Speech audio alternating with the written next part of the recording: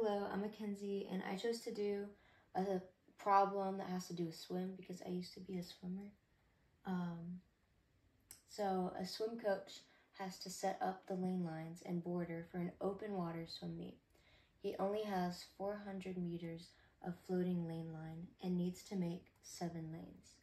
What is the largest he can make the enclosed water with the amount he has? So this is the picture of what the word problem is asking for. So since it's an open water, it means that the lane lines will be on the borders as well.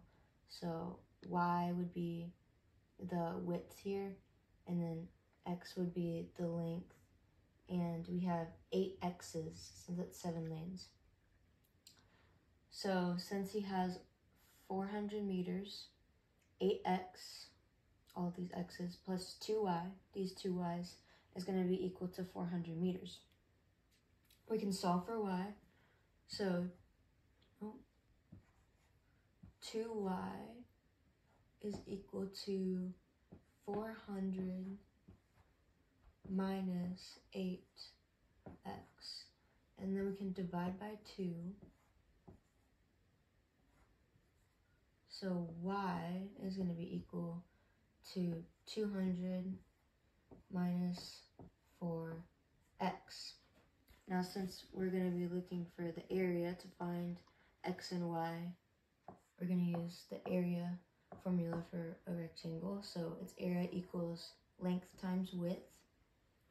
And our y is going to be equal to our length, and our x is equal to our width. So a is equal to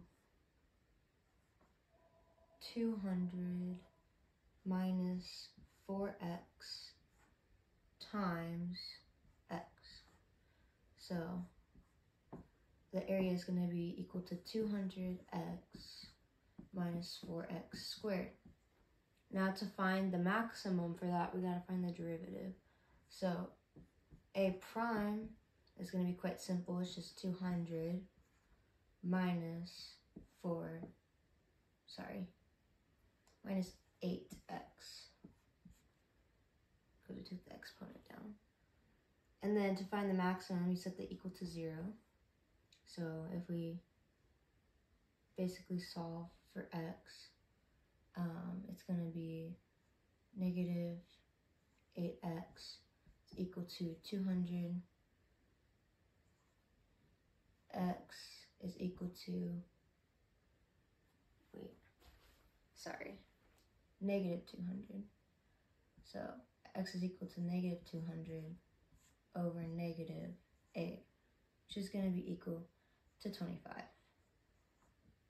Okay, so now that we did that, even though we know that our point is going to be 25, we're still going to check to see where it's increasing and decreasing. So here we have our x equals 25.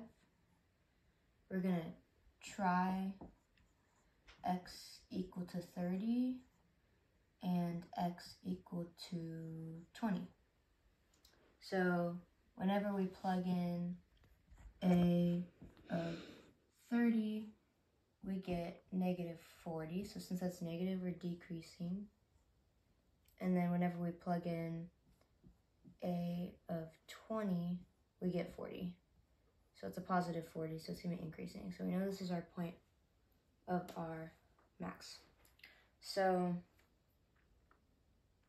our x is going to be equal to 25. So now we can just plug that in to this equation. So our y is going to be equal to 200 minus 4 times 25. And that's going to be equal to 100. So our y value is going to be 100 meters, and our x value is going to be 25 meters for each of these lanes.